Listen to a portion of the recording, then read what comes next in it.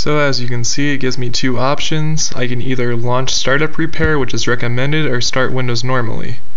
Here's what happens when I try to launch startup repair.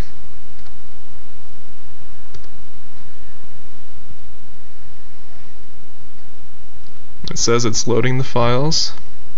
Hopefully you can read that. And then it shows that really quick.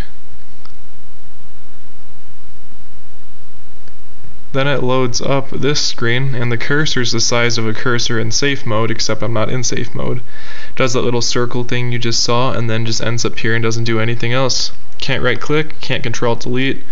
Everything I've tried, nothing really seems to work. Next, I'm going to show you what happens when I try to start it normally. Hold on. We're going to try this again.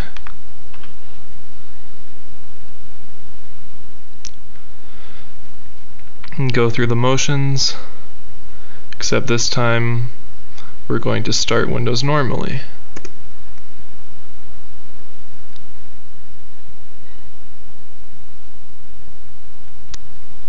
So at first it seems like everything's just fine.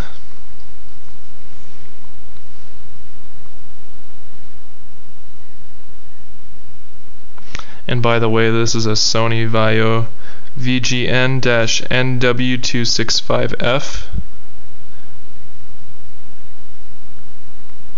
A little over 2.5 years old. Haven't had any issues with it up until this. The battery is pretty bad though. It doesn't hold a charge. Not very long, at least. A couple minutes at best. So as you can see, it stays here for a while.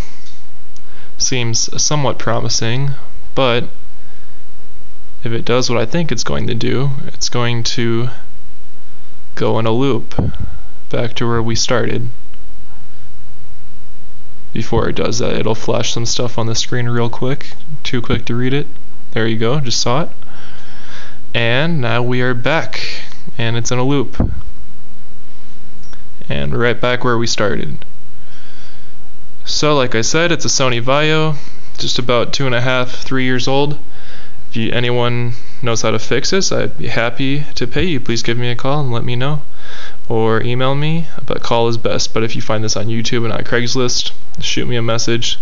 I'd really appreciate it, you guys. Thanks so much.